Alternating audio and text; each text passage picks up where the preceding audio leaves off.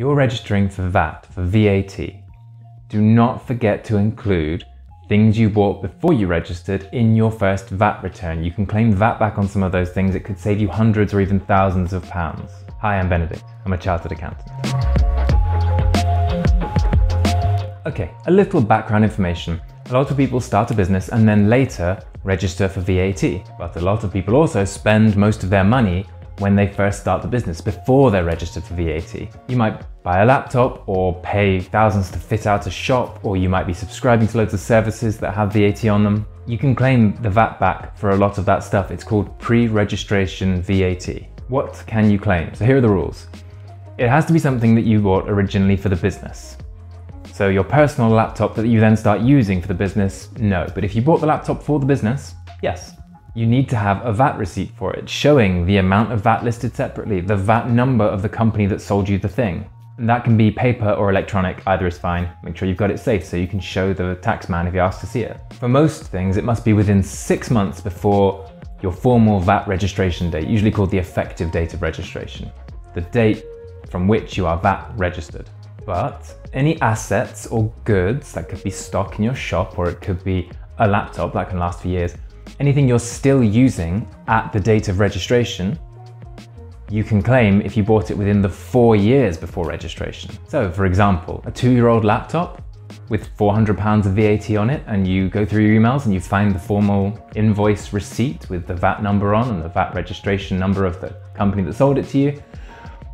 Great, you can claim that back. It's only 2 years old. You're registering for VAT now. You're still using it for the business. You bought it originally for the business. Fantastic. How about a 2-year-old accountant's invoice? No, that's a service. You've used it all up by now, so you can't claim that. It's not goods or assets.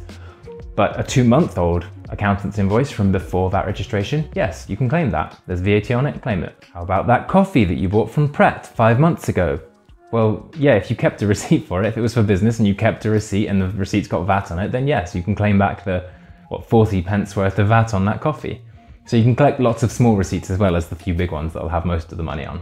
How do we claim this back? Well, when you do your first VAT return for your first VAT quarter, which won't be exactly a quarter because it never is when you first register for VAT, you do all your income from your VAT registration date to the end of that first quarter. Same for expenses. All your expenses from your VAT registration date to the end of that first quarter. But then you add all the expenses we just mentioned, anything from the previous 6 months and assets and goods you're still using from the previous 4 years. So you don't need to add all expenses from the previous 6 months, just the ones you'll be claiming. So anything that didn't have VAT on or is too small and you can't be bothered to check, don't put those in. Just put in the ones for which you are claiming back the VAT. There aren't any separate boxes or forms for pre-registration VAT. You're just going to add the numbers in when you do your first VAT return to the normal VAT form. So taking the old laptop with £400 of VAT on it, the £400 of VAT from that laptop is going in box 4, in addition to everything from your first quarter.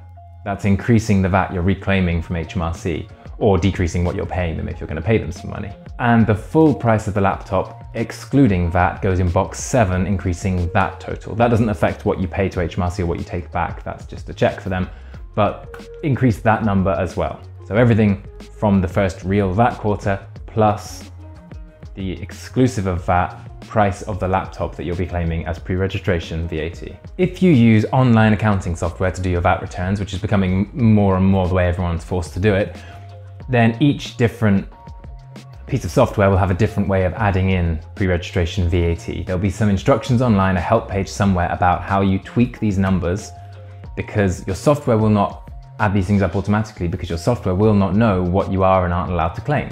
It can't do that math for you automatically. So you're going to get a VAT return that says, hopefully from your software, the correct numbers for your first quarter, and then you need to be able to increase those numbers by the amounts of the pre-registration VAT, both the VAT that goes in box 4 and the exclusive of VAT price that goes in box 7. Find the instructions for your particular software online for how to change those two numbers. If those instructions are not clearly online somewhere, hassle your supplier of software until they put that online. It's really important for a lot of people. It saves a lot of people a lot of money. There should be instructions online somewhere for it. Finally, a little clarification about the 6-month rule. It's 6 months before the effective registration date, before the formal date of registration of VAT, which means it might be a lot more than 6 months between spending something and claiming back the VAT on it. Say you spent some money on the 1st of January, and in May you register for VAT with an effective date of registration slightly in the future, mid-June. You say, from mid-June I'm going to start adding VAT to all my invoices. Well, 1st of January is within 6 months of mid-June, so you get to claim that thing that you spent on the 1st of January. But during registration you picked VAT quarters that end at the end of September and every 3 months. So your first VAT quarter runs from mid-June, slightly more than 3 months, to the end of September, 30th of September. That means you're doing your VAT return in October, you're going to be paying your first VAT bill or getting a refund from HMRC in November. So the VAT from the 1st of January is coming to you, or reducing your VAT bill, in November sometime, nearly 11 months later. So that's the 6-month rule, plus a VAT quarter, plus time to process it, plus time for the refund. You can see how it can end up being a lot more than 6 months. I just wanted to make that clear because it's not obvious that the 6-month rule might end up being quite a lot more than 6 months by the time everything is processed. Well, I hope a few dozen of you save a few £100 from watching that. That would be a good morning's work for me. If you have any comments or questions, put them in the comments underneath and I will try to answer them. If this helped you, particularly if it helped you save hundreds of pounds, then click the like button so the next person who needs to find out about pre-registration, VAT, finds this video. And if you want to thank me, then click subscribe. Thank you. I'll see you next time. I try to do a new video every week. Now we're outside of the self-assessment deadline rush. Let me know in the comments what you want the videos to be about, and thank you for watching.